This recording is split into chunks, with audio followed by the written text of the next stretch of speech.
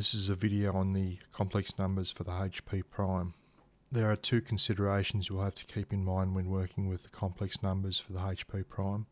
These are the angle measure and whether you want the complex number displayed in brackets or whether you want the I displayed with the complex number. This settings menu can be found under the Shift Home key. To enter a complex number, simply click on the brackets, enter your real part, click comma, and enter the imaginary part. There is also a secondary method by entering the brackets, entering the real part, clicking plus or minus, clicking I using Shift 2, and then entering the complex number.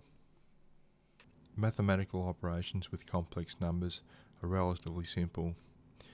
You can add, subtract, multiply and divide complex numbers simply by adding them on the command line in the appropriate manner.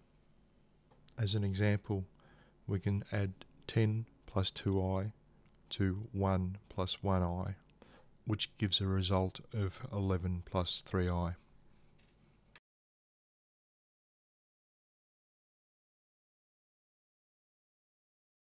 Another technique is to multiply your complex number by a scalar. Here we have 10 plus 20i multiplied by 2 gives a result of 20 plus 40i. In a similar manner we can multiply two complex numbers together. Here you can see 10 plus 20i multiplied by 2 plus 4i, which gives a result of minus 60 plus 80i. We can also divide by a scalar. Here we have 10 plus 20i divided by 2, which gives a result of 5 plus 10i. Additionally, you can divide by a complex number.